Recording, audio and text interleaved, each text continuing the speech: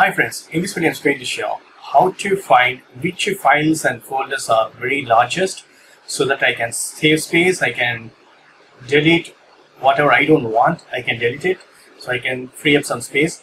Here you can see drive which is almost full. Overall 500 GB is full. I have 1.78 GB only. So it is very slow, so I'm going to find it.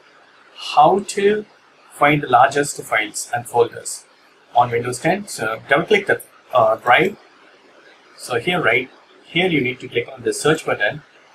Here you need to enter size and column. So you can see this option. Here I'm going to find it large files from 128 to 1 GB or 1 GB to 4 GB. So I'm going to choose this. See, this will identify the largest files and folders here. I need to wait for some time.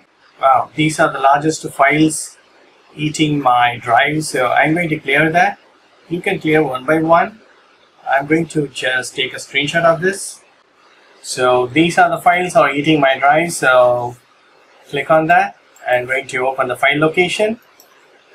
See how many files is eating my drive. So overall how many, so wow, 103 GB I can free the space on my PC. So what I'm going to do is I'm going down and going to select all the files. I'm going to copy it. I'm not going to delete it.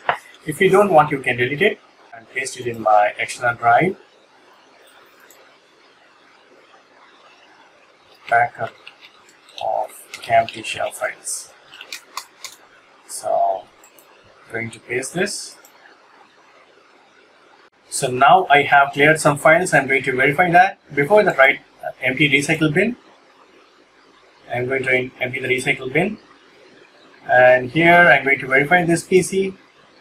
Wow, super cool. Now I have 91 GB free space on my local drive. So you can do that same in D drive as well. If you don't want, you can remove that.